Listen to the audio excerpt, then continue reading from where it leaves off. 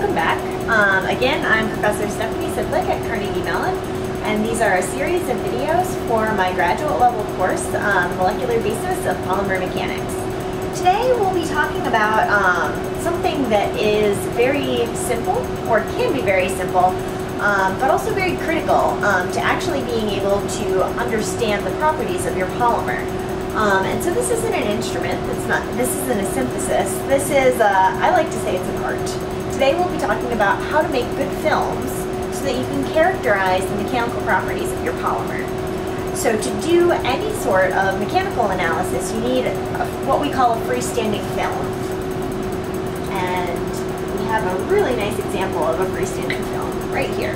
So this is PMMA. It's a nice, robust, you can see, pick it up, move it around, give it a little bit of a bend.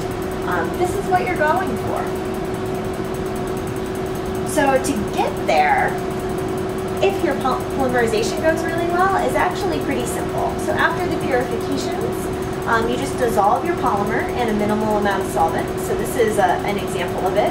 You can see minimal does mean minimal. This is 8 mils of chloroform.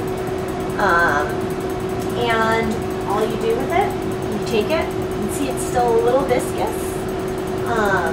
You have a clean crystallization dish, and you pour it in.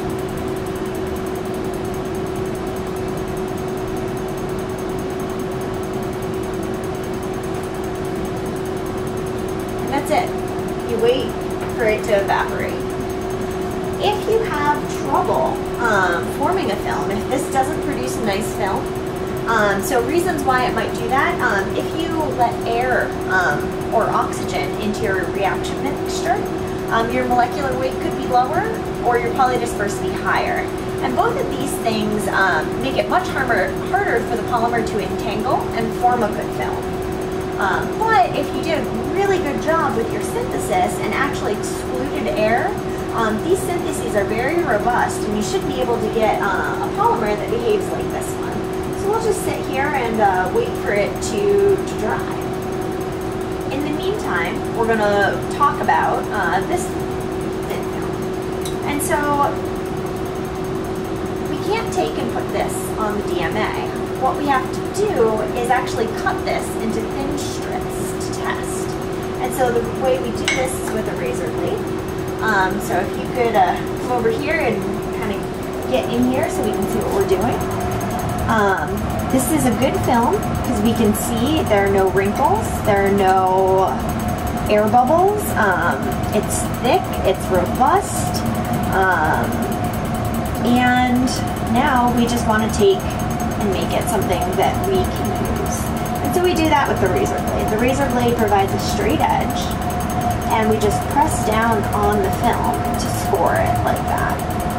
And this film actually might even be a little bit thick for the razor blade.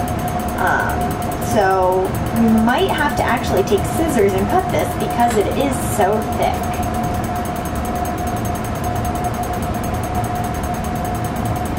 And I think that's what we're going to have to do.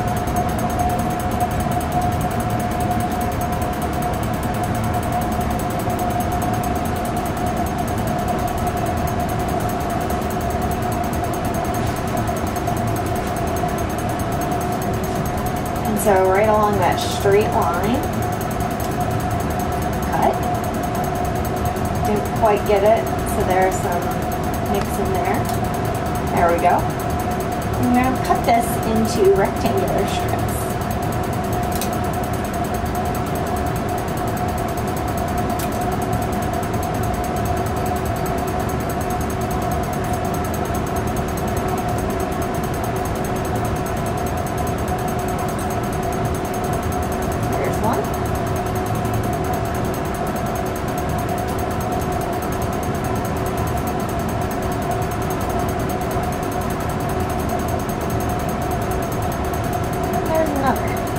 So those are great samples for DMA. We're ready to do that experiment with those now. Let's take just a few more minutes to look at this film that we're forming here. We can see it's starting to dry. And one thing that you can do if you're having trouble with your film is speed it up. So if it happens that your polymer is a little bit low molecular weight. It can crystallize, which will make a flaky film. So what you can do is actually trick it into forming a better film by using a little bit of heat. This will trap it in the kinetic state. So we have this just set at 80, and that should help the chloroform evaporate.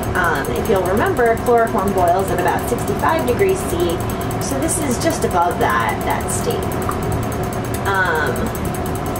You're really having trouble, so like the butyl methacrylate can be very rubbery and sticky, and so it can stick to the bottom of the crystallization dish even if you make a good film.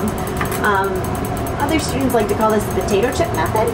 As it's drying, you actually want to pick up film kind of like this, and this is PMMA, so it's not going to work as well, but you can pick it up and draw it, and that'll give you a sample. And like I said, it's not working with this one because this is a good film for this, but that's one way that you can combat a polymer that isn't quite behaving the way you want it to. Again, like I said, if you did a really good job with air and water exclusion, you'll end up with beautiful freestanding films like these.